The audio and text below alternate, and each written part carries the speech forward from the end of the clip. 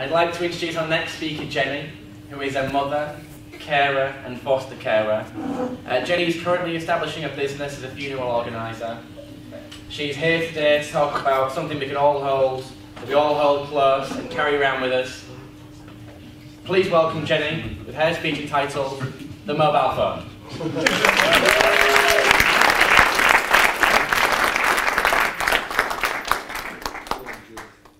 Wow, well, I was going to do a moonwalk down there. I thought, you know, get an extra applause from you all, but we Facebook Live. We are live. That's the camera over there. Just over there, Jen. Ooh, even better. So, obviously, we're all going to be using these later on to check out all our talks and everything. You've all done absolutely fantastic tonight. Wow. But the mobile phone, we've all got one, I assume. We're all guilty of having this gadget and not living without it. Not wanting to leave home without it, dying if you go out and you haven't got it, and taking your charger out with you. Yeah? Wherever you go, you plug it in somebody's phone or free electricity. I've done it. I go into hospitals and I plug my phone in. I'm going, have you pack tested that? No. Free electric, I've got to have my phone. But we rely on these so much to communicate now. It's unbelievable. It really is. I'm going to give you a little scenario of John and Jane. Can you all hear me at the back first of all? Because, yeah? John and Jane having a conversation. I need my phone for this. John, darling, my screen wash is low in my car. Could you top it up for me by any chance? Kiss. Kiss, kiss, kiss. Sorry about my back, guys. John replies, of course, sweetheart. Kiss. I'll do it in the morning.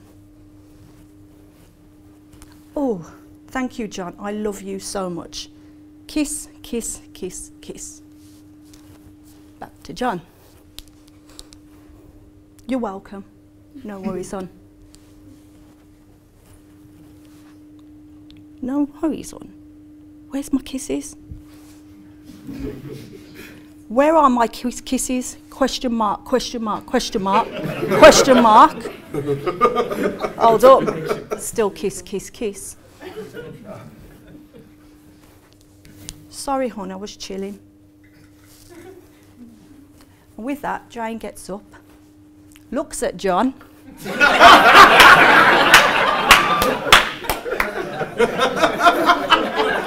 Don't worry, I'll ask Bob to do it at work in the morning. I'm going to bed. But that's where we've got to. We are all guilty of this. I text my own kids in my own house, Lewis, come and get your dinner. He's only upstairs, we all do it. We're in a pub, in a restaurant, wine bar, wherever we are, we're sitting, messaging each other. We're not talking anymore. We're all guilty of it. In fact, I'm surprised. I went with my niece for her antenatal the other day to see the baby on the screen. I expected to see a Samsung in the scan. I really did. But all jokes aside, it's one of these that made a 15-year-old boy take his own life. Now this is where it gets serious.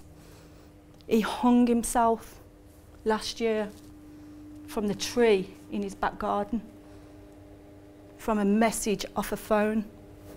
15 years old, gone off the planet. Because he couldn't communicate. His girlfriend texted him to say it was over.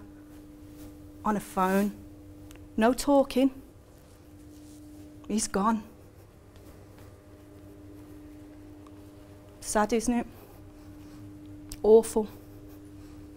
So I challenge every one of you here tonight, every one of you, to teach our young people how to talk again, not to rely on this. We are the older generation, we should know better.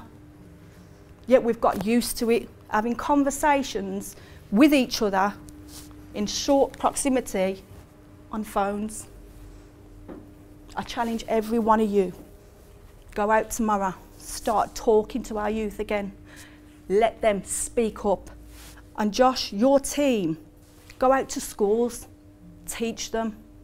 Teach what you've taught us here tonight to speak up and use your voice, because it could save somebody's life. Thank you all, and bless you.